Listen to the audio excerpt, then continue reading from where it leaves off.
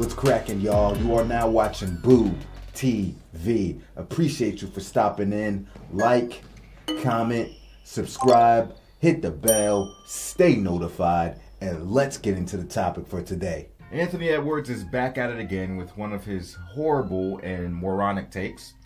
In an interview with the Wall Street Journal, Ant Edwards said this, quote, "They say it was tougher back then. It is now. But I don't think anybody had skill back then. Michael Jordan was the only one that really had skill. So that's why when they saw Kobe Bryant, they were like, oh my God. But now, everybody has skill."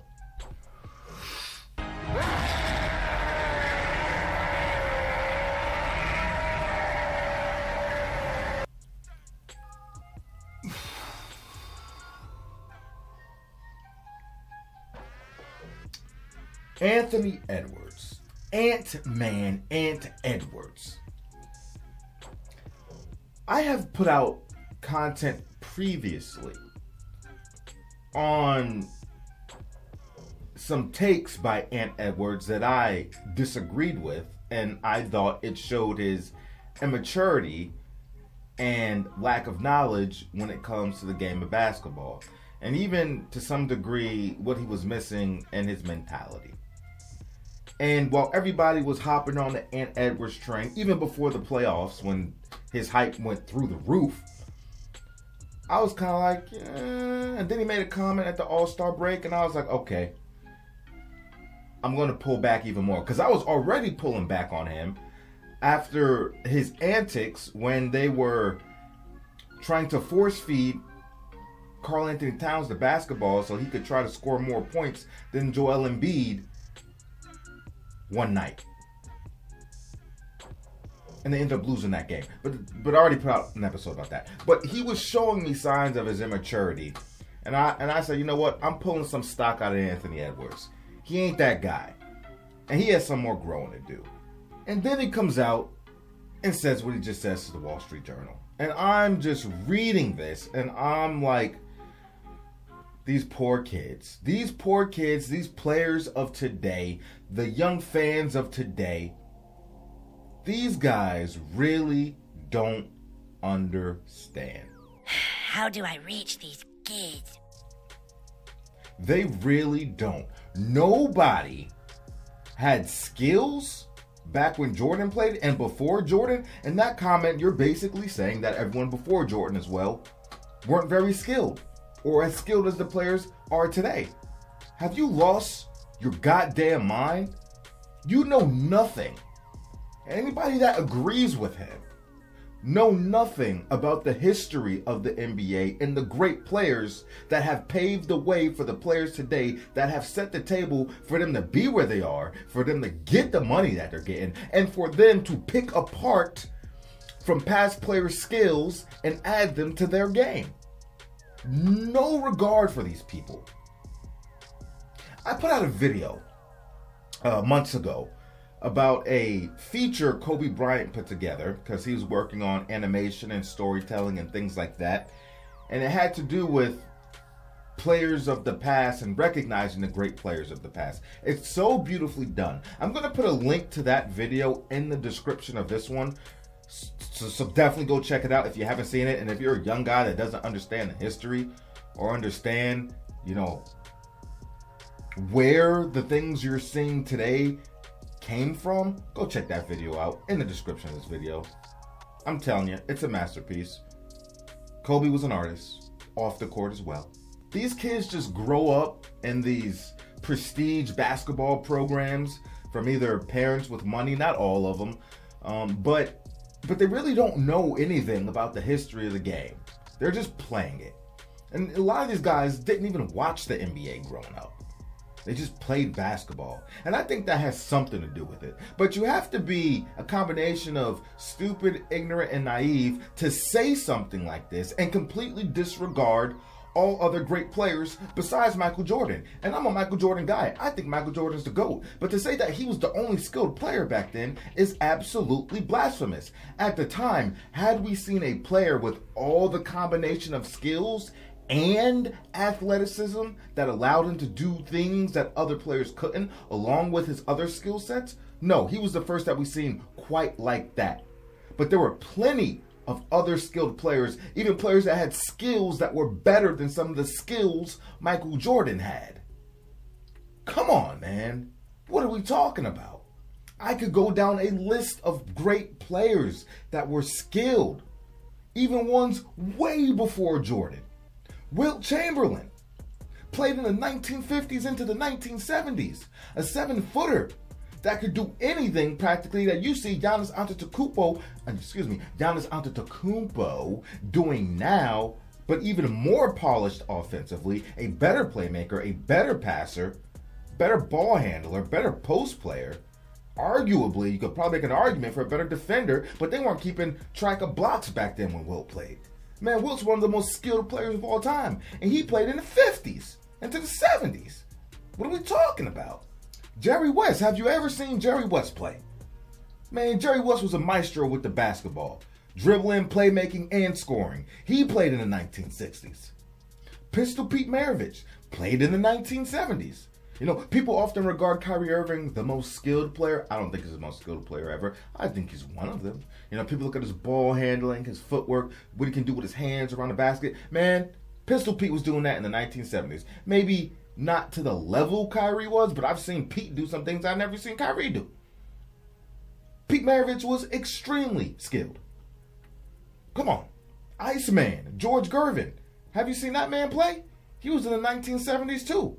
He was a wizard with the basketball and could score in so many ways. You want to talk about footwork too? Isaiah Thomas. Come on, man. One of the greatest point guards of all time. And I don't like Isaiah. I can't stand Isaiah. But that boy had skills. Passing the ball, could score the ball, could handle that ball, had that ball on a string, and played defense. Skilled defensively as well. Something that barely anybody has in today's NBA. But when they talk about skills, they only want to talk about offensive skills. They don't want to talk about defense. You could throw Wilt Chamberlain in there too for defense. You want to talk about defensive skills, throw Bill Russell in there too. Larry Bird, Larry Joe Bird, Larry Legend. Shout out to the Bird gang right here on the channel. Larry Bird, one of the most skilled players of all time. Larry Bird probably is more skilled than anybody in the NBA today, arguably. Yeah. You can say that. Have you seen what Larry Bird can do? To this day, Larry Bird has done things that I have not seen replicated or duplicated in the NBA since. A guy that had no weaknesses. Tell me a Larry Bird weakness. Tell me. And it wasn't his defense. I can tell you that for damn sure. Man could do anything on the court. Right hand or left hand. Didn't matter. Didn't matter who was guarding him. Did what he wanted. Kevin McHale, Larry Bird's teammate. Kevin McHale, one of the greatest low post presence we have ever seen. Some of the greatest footwork you have ever seen in the low post. Could score with any hand. The dude was unstoppable on offense. And he was a solid defender. He wasn't a great defensive player, but he was a solid defensive player. He wasn't no liability. Man, Kevin McHale has footwork that I still haven't seen bigs or even power forwards display. As far as bigs go, definitely, in my opinion, Kevin McHale is the second greatest of all time when it comes to footwork after Hakeem Olajuwon. And some people would have McHale ahead of Hakeem. I don't, but there's an argument to be made. And while we're talking about it, Hakeem Olajuwon, all the things that man could do offensively and defensively. Many people believe Hakeem's the greatest center of all time when they look at his body of work and his skill set. You kidding me? Have you seen the dream work? Have you seen his footwork? Have you seen his skills defensively? Come on, bro. What? Oscar Robertson, Moses Malone, the Doctor, Julius Erving. He's done things that I haven't even seen players duplicate. That man was supremely skilled. Supremely. I ain't even gonna talk about what he did for basketball, keeping them on life support until Bird and Magic came. I didn't even mention Magic. Man, you know how skilled Magic was? I have never seen a guy throw some of the passes that Magic Johnson can make, half court or full court. Especially at his size. Underrated ball handler as well. Come on, man, stop it. The undersized Charles Barkley at his position. You see what Charles Barkley could do with the basketball? Talk about skills, round mound and rebound. Chuck was unstoppable. People didn't even know that man could handle the basketball like he did. Plays back to the basket like he did. Played face front the way he did. Footwork, all that. Right hand, left hand. That was Charles Barkley. Don't get it twisted. John Stockton, Karl Malone, all these guys were skilled. Grant Hill. See, a lot of y'all young bucks probably don't even know who Grant Hill is. Man, Grant Hill is one of the most talented, skilled basketball players I've ever seen. And the reason you don't know about him is because he never really got to enjoy a lengthy prime because of injuries. But Grant Hill, you know, in an alternate universe, had he stayed healthy, might end up a top 10 player of all time. That's how amazing Grant Hill was on both ends of the floor. That man could do anything and everything. Ball handling, footwork, passing, rebounding, shooting, long ball, athleticism, finishing at the basket. Passing, did I say passing? Grant Hill was the LeBron James before LeBron James, except he wasn't a ball monopolizer and he didn't give a damn about stats. It was more organic. You're talking about one of the greatest what-ifs of all time. Bill Walton, one of the greatest bigs of all time. Another what-if. But you saw what he could do before his injuries. Man, won an NBA championship. Had an NBA Finals MVP. Amazing footwork. Amazing passer. Rest in peace. Tim Hardaway. He was skilled. Offensively, the man was a maestro with the basketball. Rod Strickland. Man, where do you think Kyrie got his handles from? Rod Strickland was the Kyrie before the Kyrie. Scottie Pippen skilled on both ends of the floor. Mark Price. The Steph Curry before the Steph Curry. Man, Mark Price was a beast, boy. That white boy could play. Mark Price was the definition of a hooper. Mark Price was a hooper. Promise you that. Ball on a string, handles, pull up, mid-range, get to the cup, long range bombs, curling around them screens, all that. Man, I got a much longer list of players I can go through that were skilled. I didn't even mention Sidney Moncrief, man. Listen, man. Please stop this. Please. This is embarrassing. Embarrassing. For anybody that shares this mindset of Ant Edwards. For anybody that tries to tear down the legacies of these great players before us. Before what we're seeing today. The guys that have set the standard and set the table. For you guys who continuously dismiss these players and say they weren't skilled is disgusting. It's disgusting, man. And it's sad.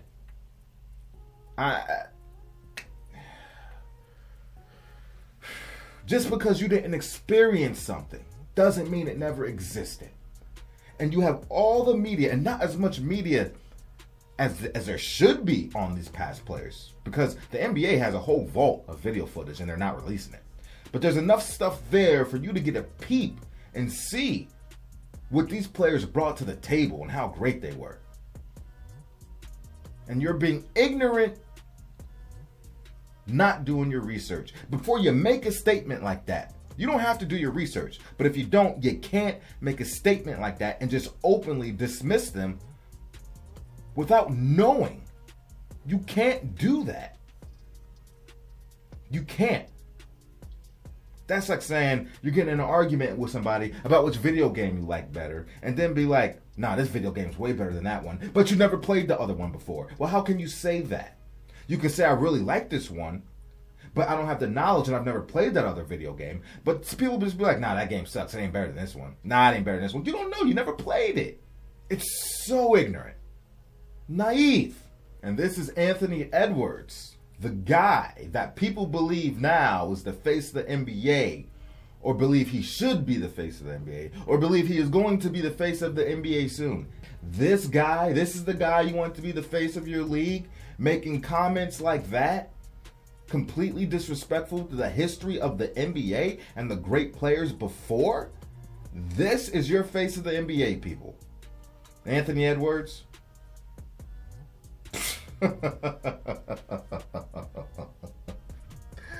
Oh my God, boy. I tell you, man. These players really think they're the creme de la creme in the history of the NBA.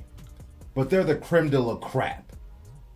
And you got all these old school players sticking up for these young guys today, saying that the game is so much better, so much more great. These players are so much more skilled. The game is in a good place. Game is in the right place right now. Players like Larry Bird sticking up for these guys. And this is what they give him back? A slap in the goddamn face?